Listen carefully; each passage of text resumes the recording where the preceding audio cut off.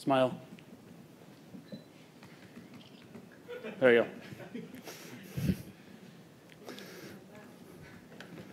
I didn't expect the flash to go off. Now I'm blind. So, unexpected talk. I just threw this stuff together. I was confronted today by a couple of people, or not today, yesterday, about an issue between live kernel patching and BPF. And they want them to play along. I guess some people care about that. So, I wrote up a problem statement. Basically, my presentation is, I'll just read this. Live kernel patching uses ftrace to hijack the function call to call an updated function. In doing so, it sets this IP modify flag in the ops and when it registers it, because it modifies the ftrace trampoline so that when the ftrace trampoline will return, it's not going to return to who called it, it's going to return to another function. And obviously, you can only have one caller or one basically callback in ftrace that could do that. It won't make sense if you have two callers that want to go someplace else, because you can only have one place that you can return to. BPF uses something called direct calls, which also kind of uses the IP modified because it's not going to return to the caller, it's going to return someplace else. So the way the BPF trampoline works, if it's a single register, so you have like some kernel function that you're going to tap to. And then you switch it to the trampoline, and what ftrace will say is like, oh, there's only one user attached to this function. It has a counting of all the functions, like all the functions that can be traced in the available filter functions, has a counting table, and it keeps track of how many functions are hooked. If it's only one, there's a trick that does optimization to call the trampoline directly. The direct call is actually one of the fastest. It just says, okay, BPF registered some sort of trampoline. It just says, okay, the no-op is going to just call that trampoline, and then that trampoline does whatever BPF does. If you add another ftrace callback to that same function, it won't call the direct call directly. It actually will change it to call the ftrace caller trampoline, which is a ftrace generic trampoline that then will save the registers. It records the register, like some registers, like a structure, and then it will call this loop iterator. It's not really called loop iterator. I wasn't really going to look at the source code and figure out what the real name is, so I just said loop iterator. And that does basically a for each of all the registered ftrace ops that have been registered to ftrace, and it goes and calls the functions. One of them is a direct func helper that says, hey, we have a direct function attached to this function, so instead of just we got to let the trampoline, the ftrace caller trampoline, know that there's a direct caller attached to it. So when you have like something attached to a direct, it'll call all the like function tracing or whatever, comes back to the ftrace caller checks some sort of architecture dependent way of like, right, for x86 we use the orig AX, and we put in who we really want to call the return. So if anything is in the orig AX on the return, it will then jump directly to that. So when the direct trampoline from BPF gets called, it does whatever it does and doesn't even know it's going to look just like it was called directly from the function. Now, how is live kernel patching does? Same thing, we start off with a no-op and we're going to call the ftrace caller. So the ftrace caller now does the same thing. It calls the live kernel patch function that will change the stack pointer. Actually, it wasn't change stack pointer, but it'll update the stack pointer so that when the ftrace caller returns, it's not going to return back to kernel func, it's going to return back to the new patched kernel func 2. And that's how live kernel patching works. Now, you can see an issue now of how we're going to get the two to play along. So one idea is to end up with something like this. So your live kernel patching, I know it's not the fastest because it has to go through a trampoline, but the trampoline really isn't that slow. It's not doing anything with the new ftrace args. It only saves the args like with 6 registers for the arguments, and then calls live kernel patching function. It updates and comes back. It's actually rather fast. And what we could do is have a way that our ftrace could actually detect that when you try to do a direct call, and if ftrace had a mechanism to talk to live kernel patching, or live kernel patching would just say, hey, we're modifying it, or say we have an IP modifier, or have some sort of mechanism to say that this is a live kernel patch, and we're going, and we could tell ftrace, by the way, this kernel func is no longer kernel func. it's kernel func2, and here's the address of the caller trumper. So if someone says, hey, I need to put a direct trampoline on, then I could do update kernel func2. We can actually, update kernel func2, and that when the live kernel patching jumps to kernel func2, you got your direct caller and everything works and no problem. The two could work together. Let's say if BPF is first, so what BPF would have to do first, or if the live kernel patching were to come in and we say, hey, we have a direct caller on here, this is why the live kernel patching would have to tell ftrace that, hey, this is live kernel patching, here's a new function I'm going to be doing, and here's the address if there's a direct caller to now update the direct caller. So when you register it, so when the live kernel patching registers on something as a direct caller, it will be able to update the function that it's going to update first, and then when it does the switch, you get the direct caller calling the new function, everything works great. There is one problem. It's this does whatever BPF does. Because the issue is BPF also does things differently than k-probes, k-rep probes, and function graph tracer on how to return call. What it does is actually puts the call to the original function into the trampoline so that it could trace before and after the caller. So if we were to do this and add the live kernel patching were to say, hey, switch, what would happen would be the direct trampoline would be calling the old function and not the new function. This would be a bug. So now we need to have some sort of, now this is where we need the BPF to be involved. That live kernel patching comes in, or if we do something, we're going to have to say, hey, this is probably more of an issue if the BPF was first. If live kernel patching was first, you'll probably get the kernel func2 anyway. That's probably, ftrace could hide that from you. But BPF is first. We have to have a way of, when we apply live kernel patching, to tell BPF, hey, change it to this. So, and this would then still work. So that's my proposal on how to solve this issue. So let's have let the games begin. I mean, BPF, if there's a live patch going on, BPF could, the BPF trampoline could be updated to the kernel func2, right? We could make a call when this happens, like remove the old trampoline, right? Go there, and then create a new trampoline over there. There'll be a window of time where that... Oh, so you basically mean that we could have two direct, so instead of having that direct tramp, I'll use this here, whoops. Instead of having this guy, we create actually both of them. So that you have two of those, and then all you do is, when we do the switch, we make the direct call the second one. Or have the update function. So basically, okay, so actually, let me go back. What would actually be happening would be the kernel function would be calling the direct trampoline. And so what we have to do is when live kernel patching wants to say, okay, we're ready to update, it's going to actually have to update either we create another direct trampoline or we update the call of the direct trampoline to do it. I mean, I guess we could create another one and then just have it so the new function doesn't point to the direct, it points to the new one. So when they switch, it jumps to the new direct one. Yeah, I mean, like okay, yeah, actually that would work. Yeah. So first you jump from like this old kernel func to the live patched logic, to the new live patched function, right? The live patched function also has a knob. In that knob, you do the ftrace thing, right? The ftrace thing then comes back to the kernel func2. We execute the BPF trampoline logic. Yes. Okay. So let me see. So ideally, we would start off, and we try to flip things here. Go back. We'd be at here. We would start off here. And what we would do is when we want live kernel patching, we'll say, hey, this means that ftrace and live kernel patching will have to go talk to BPF as well. So when you have a direct caller done like this, and now we're going to do live kernel patching on kernel func, we have to tell we're going to have to tell BPF we're going to be updating the live kernel patch. So it will create a separate direct tramp that points to the new function. And then when we do the switch, the new function is going to point to that second direct. So when ftrace does the switch, everything is just smoothly goes. That's actually a good answer for that. Steven, can you the previous slide? Well, wait, the one all the way.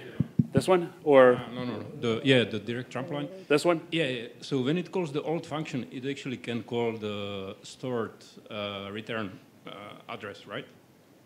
Wait, what was that? Repeat So the when the kernel func2 is calling the direct trampoline, Yeah, the trampoline can actually get the return address from the call instruction, which is on the stack, yeah. and just call that, right?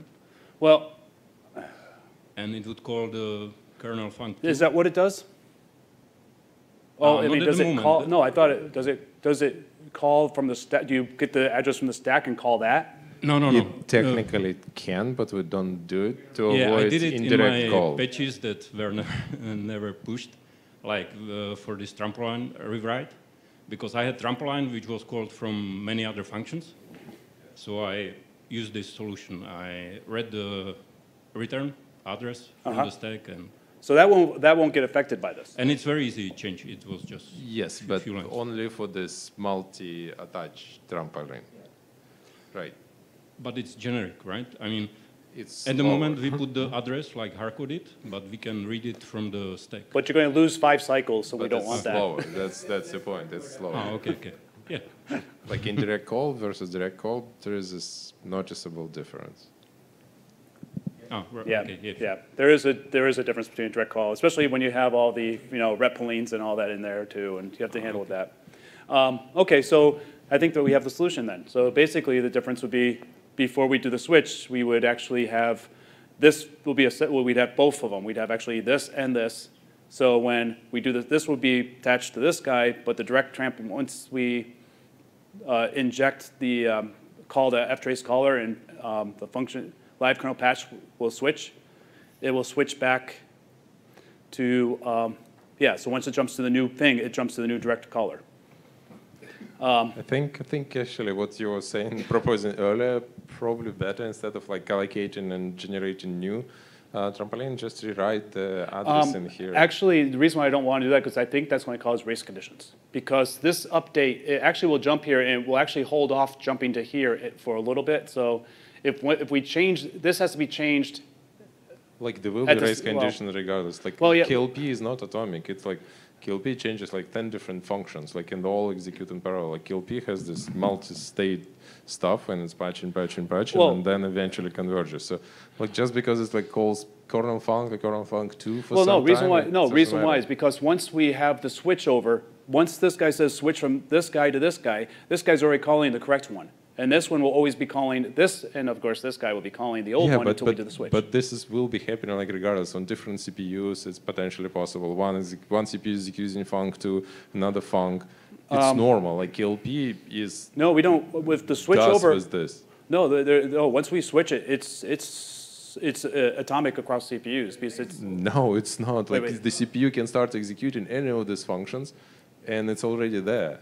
Right, so like just because text rewrite, like text POC, whatever, BP is atomic, the CPU might be already like executing different stuff. They already entered Right, the function. yeah. I mean, like for across the CPUs, it could, because you're on the direct. I mean, this. like imagine this func or func2, they are just long functions.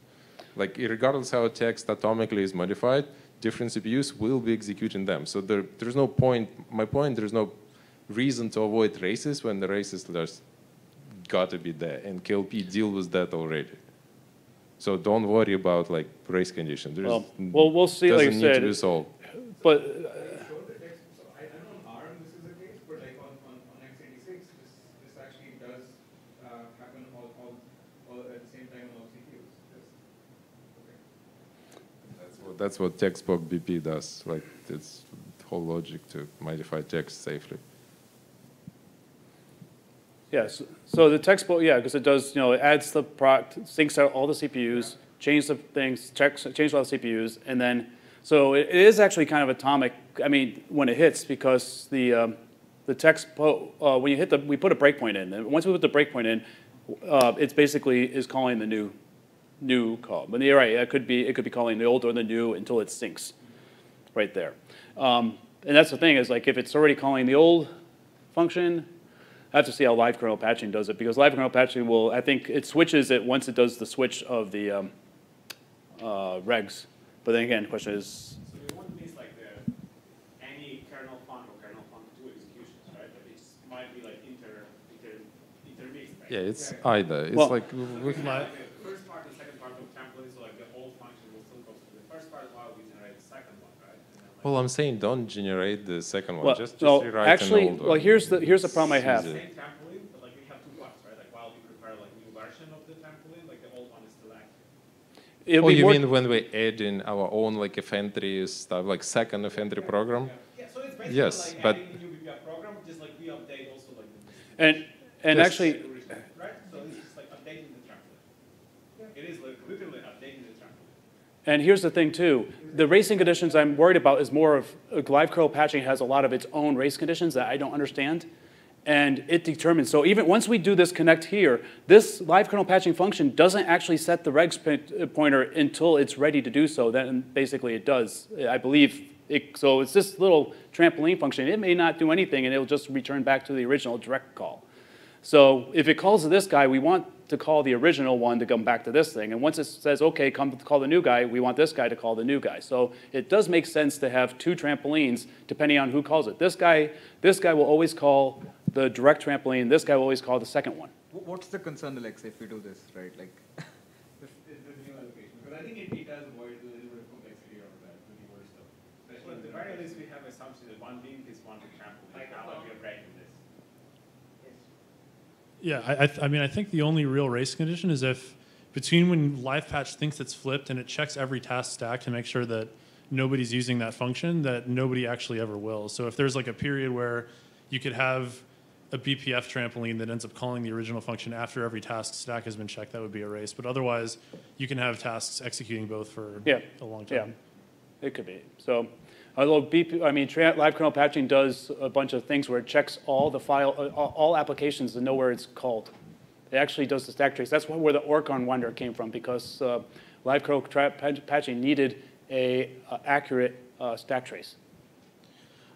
Does this signature of the kernel func 2 change? Can it potentially change from like kernel func?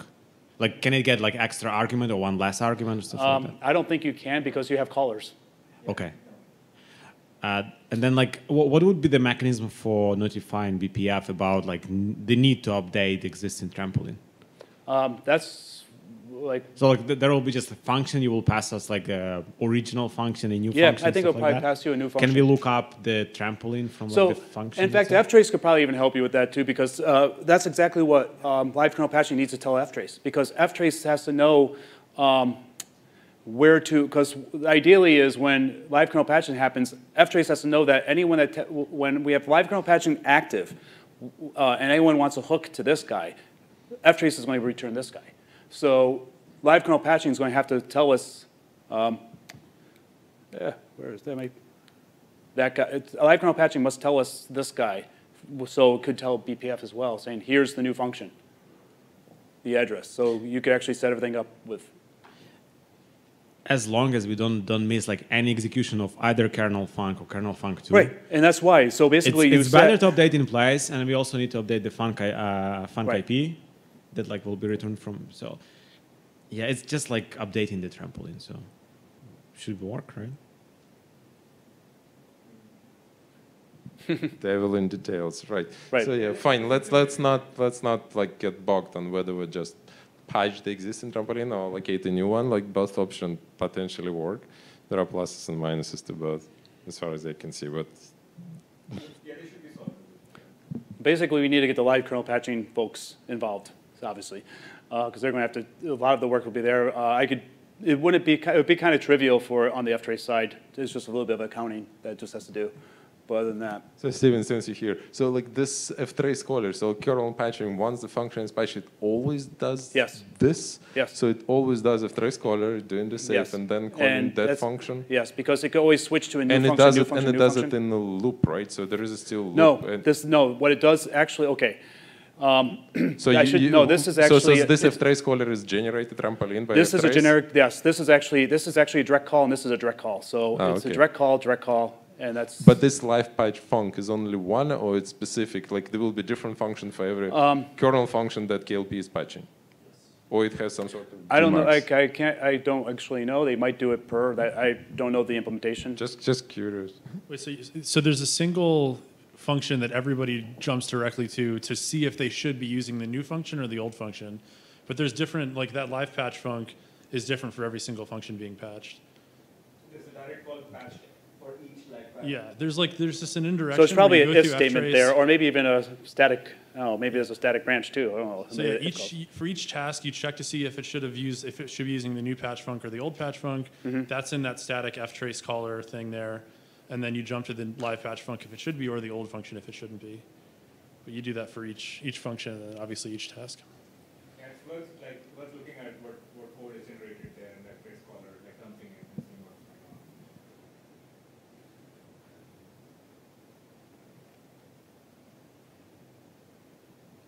But anyway, that's all basically. That's my.